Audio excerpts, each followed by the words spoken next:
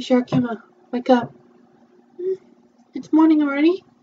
Yeah, we should probably teach classes after my is over. Okay, good. Oh, hi Mom. You're down here, right? Yes, I am down here, 'cause I want to go to the grocery store. I see. Ah, I think it's too bright for me to see. Well then switch lights. Okay, I'll switch lights. Was that better for you? Yes, I do. Thank you very much. It is really cool. I like it how the shh. Quiet, please. Hello class. Welcome to the first day of 2021 of the week's filmmaking lesson. The year 2021 is kind of new project we can work on. So let's begin our lesson of our film project. So first, we will be doing home video releases. On today, we will be doing Love and Monsters 2020 film by Camino Friends Black-Headed Ibis. Here is the plot in this film. After the destruction of an asteroid headed for Earth, the chemical fallout causes all cold-blooded animals to mutate into large monsters. During the evacuation of Fairfield, Joel Dawson is separated from his girlfriend Amy but promises to find her, and his parents are killed. 7 years later, Joel lives in one of many underground bunkers called colonies, where other survivors, except for him, have romantically paired up with each other while fighting monsters and scavenging for supplies. Joel instead is left behind in the kitchen, as he is notorious for freezing in dangerous situations. When a giant ant breaches his colony, killing one of the survivors, Joel sets off on a quest to reunite with Amy so that he doesn't end up alone. Passing through the suburbs, Joel is attacked by a giant toad monster but is saved by a stray dog named Boy, who follows Joel on his journey, warning him against poisonous berries and other dangers. Joel falls into a nest of worm monsters called sand gobblers, when two survivors, Clyde Dutton and Minnow, rescue him. They are heading north to the mountains, where the colder weather and higher elevation means fewer monsters. They teach Joel some basic survival skills, and how not all monsters are hostile, demonstrating how you can always tell in their eyes. They invite Joel to stay with them, but Joel insists that he must find Amy. As they part ways, Clyde gifts Joel with a grenade. As Joel continues west, Boy becomes trapped by a giant centipede monster. Joel freezes, but eventually shoots and kills the monster with his crossbow, saving Boy. Sheltering in an abandoned motel, they meet a robot named Mauve-1S. Before her battery dies, Mauve-1S powers his radio long enough to briefly contact Amy, where he learns that new survivors have reached her colony, promising to lead them away to safety. The next day Joel and Boy are attacked by a queen sand gobbler. They hide, but Boy barks, giving away their position. Joel kills the queen with a grenade but yells at Boy for putting them in danger, causing Boy to run away. After swimming across a river, Joel is covered in poisonous leeches and hallucinates, but is rescued before he collapses. Joel wakes to finally see Amy. She leads a beach colony of elderly survivors who depend on her. Joel is introduced to the new survivors, Cap, and his crew. As everyone celebrates their imminent departure, Amy confesses she is glad to see Joel, but has become a different person and is still mourning someone she had become close to. Joel decides to return to his colony and contacts them on the radio, learning that it has become unsafe and that they too must leave soon. Cap sends Joel some berries, which he recognizes as poisonous. Realizing Cap is not to be trusted, he rushes to warn Amy but is knocked unconscious. Joel, Amy, and the rest of her colony awaken tied up on the beach. Cap reveals that his group is there to steal supplies and that their yacht is towed by a crab monster that Cap controls with an electrified chain. Cap sets the crab to feed on the colonists, but Joel and Amy escape and are able to fight for their lives, and Boy returns to help. Joel has the opportunity to kill the crab, but he determines that the crab is not hostile by looking into its eyes, and shoots the electrified chain, freeing it. The crab leaves Joel unharmed and instead kills Cap and his crew, and sinks the yacht. Joel recommends Amy and her colony head north. They share a romantic goodbye kiss, and Amy promises she will find him. Joel treks all the way back to his colony, and they too decide to head to the mountains. On the radio, Joel inspires other colonies to take to the surface. As everyone heads north, Clyde and Minnow, already in the mountains, wonder if Joel will survive the next journey. Alright. On tomorrow, we will be doing Yellow Rose 2019 film. Here is the plot in this film. Unfortunately, there is no plot here. Let's move on. On Thursday, we will be doing Pooh's Grand Adventure, The Search for Christopher Robin 1997 film. Here is the plot in this film. On the last day of summer, Christopher Robin is unable to tell his friend Winnie the Pooh some sad news, and leaves him with the advice, "You're braver than you believe, and stronger than you seem, and smarter than you think," but Pooh does not clearly understand. The next morning, Pooh discovers a honey pot with an attached note, however, he cannot read it himself after getting honey all over it.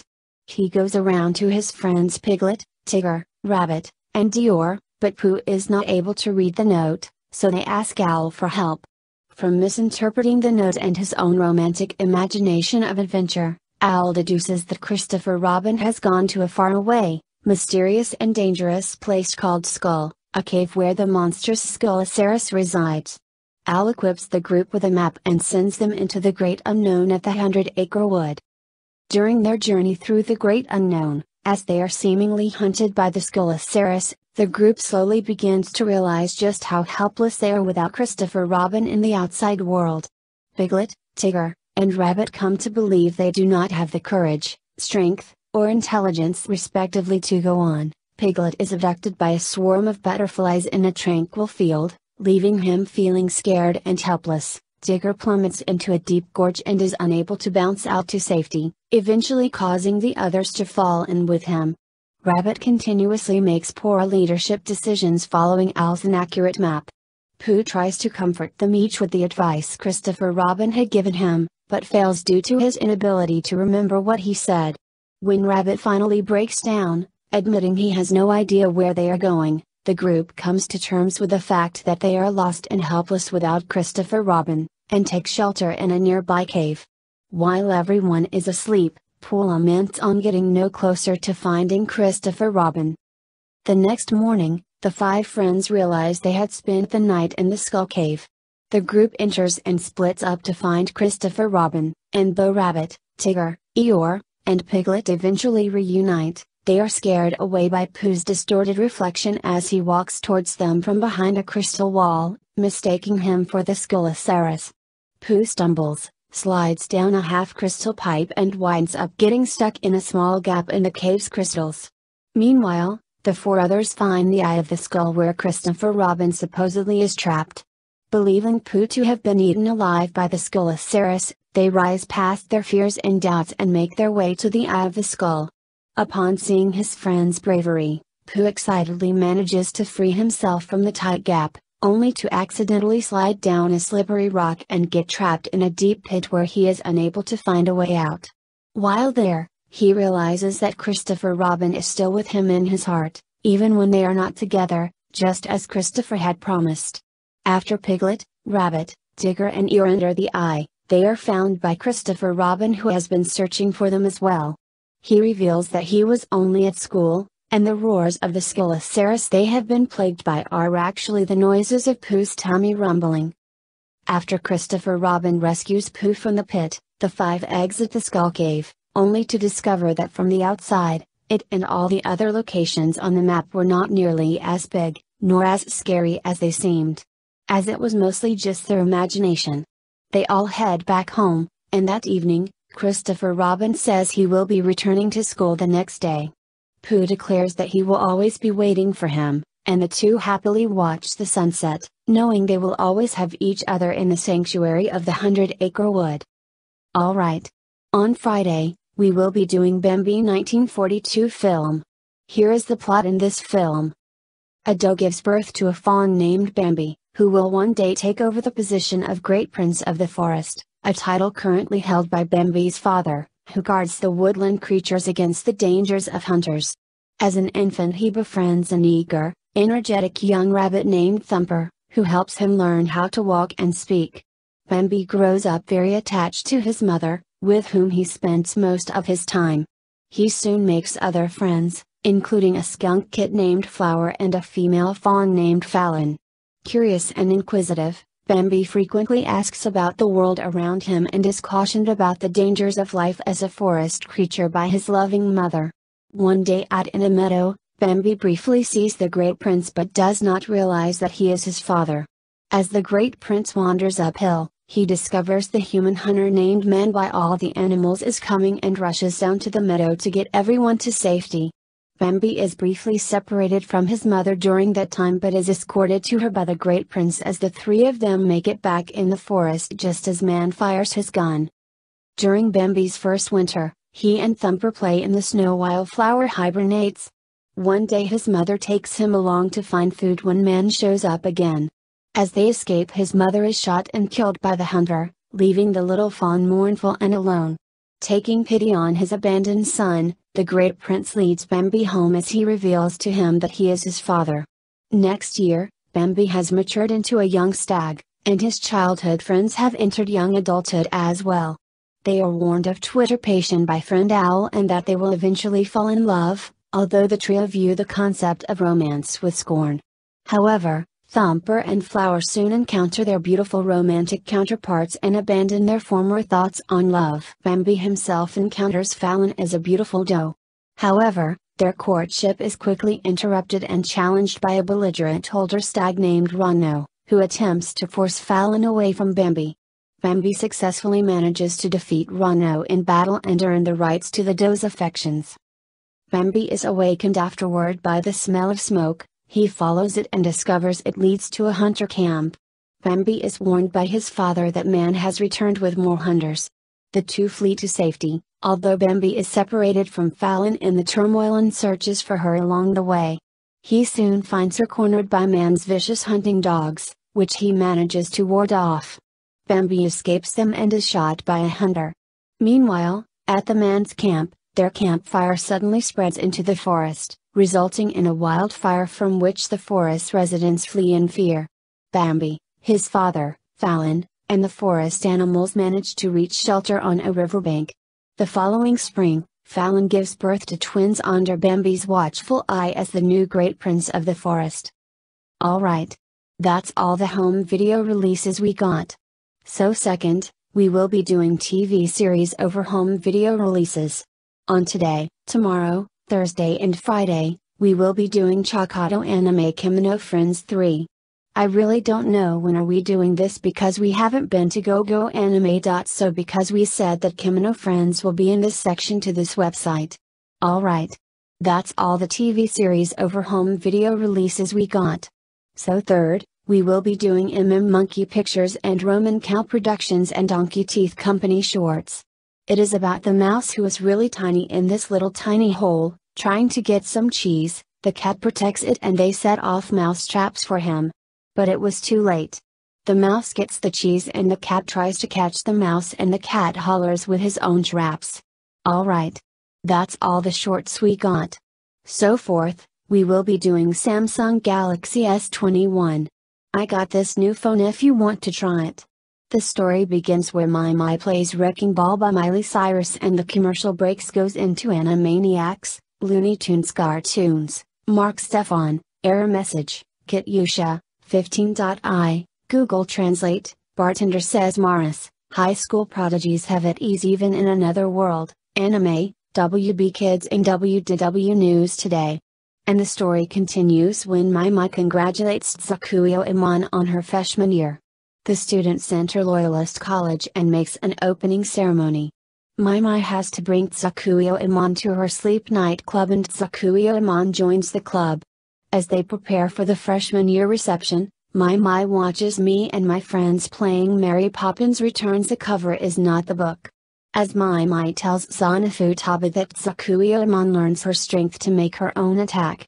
Tsukuyo Iman breaks up the cars into pieces and crash lands on the bridge. My tells all magical girls to transform themselves to finish off the car that broke down. And so My goes to Gloucester, Ontario, Canada with the magical girls. My wanders into the streets but they found Rotisserie St. Hubert to eat dinner. My went to Comfort Inn with magical girls and they sleep very warm and cozy. Alright. That's all we got for today. Let's do some work now. Okay, let's do some work now. Hello, guys. Hello. Hello. Hello. Hello. Hello. Hello. Hello. Hello. Hello. Hello. Hello.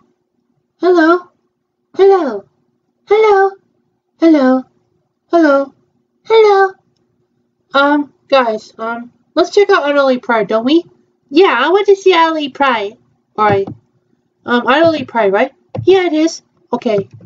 Utterly Pride. Characters. I need to look up on characters and see. Okay. Which one's characters? Oh, fandom. What's that? I'm not sure yet. I wonder which friends we're going to. I don't know, maybe, something like, any other friends? Probably that's a good question. Hmm.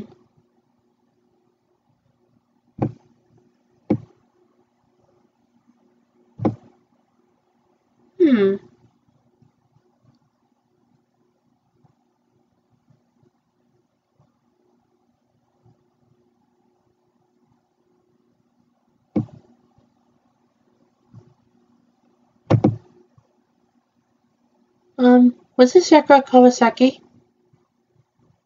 Sakura Kawasaki? What's that? I'm not sure yet. I'm going to look up on her. Can you guys read this? I can read it. Cool. Okay. Kenji's Kawasaki Sakura Romaji. Okay. Her birthday is on April 3rd, age 17. Zodiac Aries.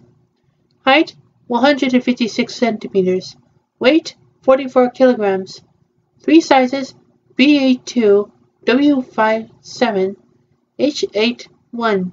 Hobbies knowing things you don't know. Place of study Hikarigasaki High School. Affiliation Oshimi Production. Member color orange. Voice actress actor Mai Kano.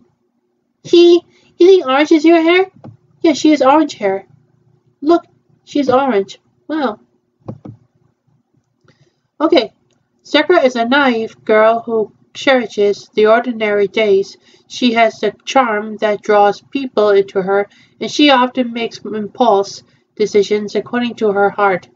She can sense the subtleties of the heart because of her past experiences, and is kind enough to be there for others. She also has the same singing voice as Mena. Her image color is orange, right? It does. Well, if that's the case, it's probably, like, any other, idol prides, like, any other idol groups. Oshimi Productions was really good. Let's turn off anyway, okay? Okay. Good.